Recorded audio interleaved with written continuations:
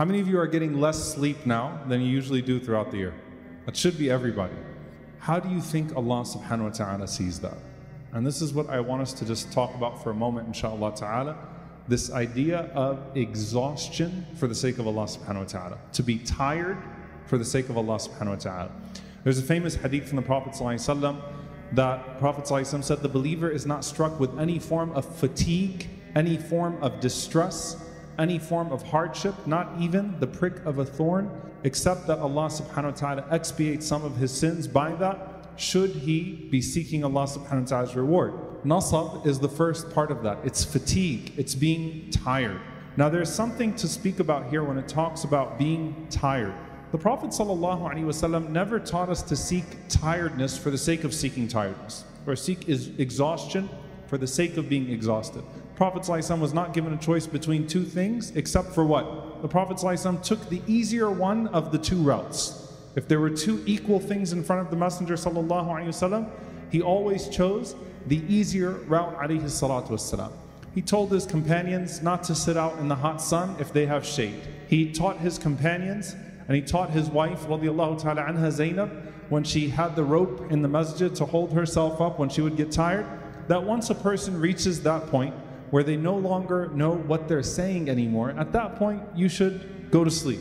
So the Prophet ﷺ was not one who taught us to self-destruct, to hurt ourselves, but there's a natural element of a ta'ab, of hardship, fatigue, that comes with worshipping Allah subhanahu wa ta'ala, especially in these seasons. And there's a visual in Arafah that I always think about. May Allah Azza wa Jal allow us to return to Arafah. Everyone say Ameen.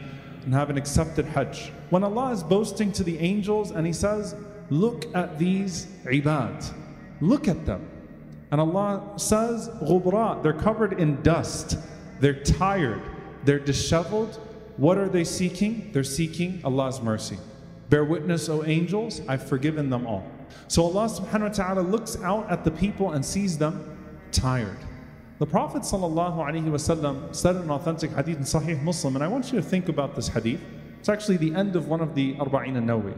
It's actually one of my favorite ahadith. In Arba'in an-Nawawi, it's the end of it. In this hadith in Sahih Muslim, the Prophet ﷺ said, every morning you wake up selling your soul. Every day you wake up in the morning and your capital, what you put on sale, is your soul. He said, sallallahu alaihi wasallam, you either free your soul or you destroy it. Think about that idea here, that you wake up in the morning and your soul is your commodity. You're either going to sell it to this dunya or you're going to sell it to Allah subhanahu wa ta'ala. And to sell it to Allah subhanahu wa ta'ala is a means by which you liberate it. To sell it to this dunya is a means by which you destroy it. You cause it to perish. Meaning what? What exhausts you? What gives you concern? What are you thinking about at night when you put your head to your pillow? What's consuming your thoughts at that point? What is it that causes you to ache? What is it that causes your heart to beat a little bit faster? What are you losing sleep over?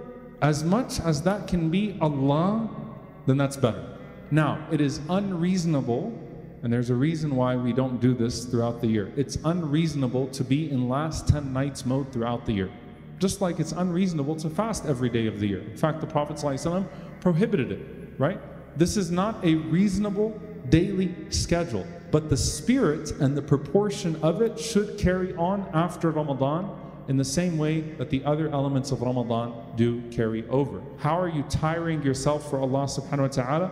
How are you exhausting yourself for the sake of Allah subhanahu wa ta'ala? What are you putting yourself through for the sake of Allah subhanahu wa ta'ala? Not an unnecessary incurring of hardship upon yourself, but there are those that sell themselves for the pursuit of Allah's pleasure and for the pursuit of Allah's mercy. And so I want you, inshaAllah ta'ala, as you feel that sense of tiredness, you know, it's interesting because in the last 10 nights you're looking for that deeply spiritual moment. You're looking for that moment that you feel a deep connection to Allah subhanahu wa ta'ala, and you make that dua and you force a tear maybe, and all of that is good. All of that is wonderful. But it might be that the moment that Allah subhanahu wa ta'ala looks at you and has the most mercy on you is when you are in your weakest and most vulnerable point, and it's 4 a.m. and you're trying to walk and keep your eyes open for the sake of Allah subhanahu wa ta'ala. And that might be the moment that Allah looks at you and forgives you and grants you Laylatul Qadr. That moment that you're at your most exhausted. Because Allah accounts for that fatigue, Allah accounts for that exhaustion. Everyone wakes up in the morning selling their soul for something. Either they liberate their soul by that, or they destroy their soul by that. If I was to ask you to describe the feeling of sitting in a place where the book of Allah is being recited, the Quran is being recited, even if you don't understand every word that is being recited, and people are gathered and they are all focused on listening to an explanation of the book of Allah or an explanation of a hadith of the Prophet ﷺ, and it's 1 or 2 a.m. in the masjid in Ramadan, and there's a stillness that overcomes everyone. There's a complete stillness. I want you for a moment to first appreciate how incredible and how beautiful that is, and how that cannot be found anywhere but in these masajid in these last 10 nights of Ramadan. When people are gathered together, and it's one of those things that you have to experience it to be able to understand it. And it's also unlike any other religious experience that you will find conveyed through any other philosophy. You know, many times when you talk about the feeling of heightened religiosity, it's supposed to reflect in an out-of-body experience of sorts. Something's supposed to happen to you to where you start shaking and you feel something happening to you that's different, that actually drives you to a heightened, almost unnatural emotion. But when you're sitting in a masjid, remembering Allah subhanahu wa ta'ala in Ramadan, or hearing Allah being remembered, there's a stillness. It's all around us. And I want to capture that, subhanAllah, because it's such a unique and profound and powerful concept, and it comes from a hadith of the Prophet ﷺ that we feel so much in Ramadan, that no group of people sit together to remember Allah subhanahu wa ta'ala in one narration, or reciting the book of Allah, or studying the book of Allah together.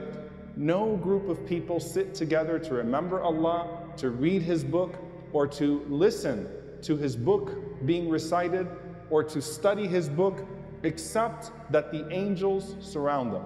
And when the angels surround them, what happens? The Prophet ﷺ said, Rahmah, mercy descends upon them. You're sitting and the angels start to surround you. You can't see them, but you know that their wings are surrounding you from here all the way up to Allah subhanahu wa ta'ala. And this is present especially on the day of Jum'ah. And Rahmah, mercy descends upon them. What is that speaking about? That is speaking about the forgiveness of Allah subhanahu wa ta'ala. It is nothing but forgiveness. How many people are forgiven on Laylatul Qadr? How many people are forgiven in the month of Ramadan? How much mercy is descending upon us in the month of Ramadan? And one of the things that allows for mercy to descend upon us is the lack of the barrier of sin. So people are naturally in their best state, and so rahmah is descending upon them, and the angels are capturing that, and they're bringing down those declarations of forgiveness, those declarations of mercy as they are descending upon us. But there's one part of this where it speaks to an internal reality. So you have the angels surrounding with their wings, and then the mercy and the forgiveness descending upon you, and then tranquility, peace descends into their hearts. So the internal reality is that something soaks inside of you that is referred to as as-sakina, stillness, tranquility, peace. And then Allah subhanahu wa ta'ala mentions you to those that are with Him. May Allah subhanahu wa ta'ala make us amongst those people. God boasts about you to His highest angels and says, look at this person sitting in a masjid at 1 a.m., at 2 a.m., at 3 a.m., standing up and praying and remembering me. And as you are soaking in something, something's happening inside of you, you're feeling something inside of you, Allah is talking about you in a gathering that you one day hope to physically be present in as well. May Allah make us amongst those who sell ourselves for His pleasure, who pursue His pleasure with everything that we have. And may Allah subhanahu wa ta'ala allow the halal rizq, our jobs that we go about doing throughout the day, the things that we do that are otherwise mundane, the idle things that we do just because we live. May Allah make all of that fi sabilihi, all of that in His cause, because Allah subhanahu wa ta'ala rewards everything that is permissible when it's done seeking His pleasure as an act of worship as well. So may Allah count our sleep, may Allah count our eating, may Allah count our worldly duties also as forms of worship, and may Allah allow our greatest concern to always be His pleasure and the hereafter. May Allah subhanahu wa ta'ala grant us sakina. May Allah subhanahu wa ta'ala grant us tranquility. May Allah grant us His forgiveness. May Allah grant us His mercy. May Allah subhanahu wa ta'ala grant us His highest mention. And may Allah subhanahu wa ta'ala allow us to be amongst those that are included in the front rows of Al-Jannah and in the highest places of Al-Firdaus Al-A'la. Allahumma innaka afuwan tuhibbul afwa fa'fu anni. Allahumma innaka afuwan tuhibbul afwa fa'fu anni. Allahumma innaka afuwan tuhibbul afwa fa'fu anni. Allahumma innaka afuwan kareemun tuhibbul afwa fa'fu anni. Oh Allah, you are forgiving, you are generous, you love to forgive, so forgive me. May Allah not make us amongst the deprived. May Allah not make us amongst the negligent. May Allah subhanahu wa ta'ala allow us to be amongst those who are fully forgiven on that night and forbidden from the fire. Allahumma ameen. Assalamu alaikum Islam Box family. We need your support more than ever. Your support can help us continue to educate and motivate people to make and publish videos daily. Jazakallah.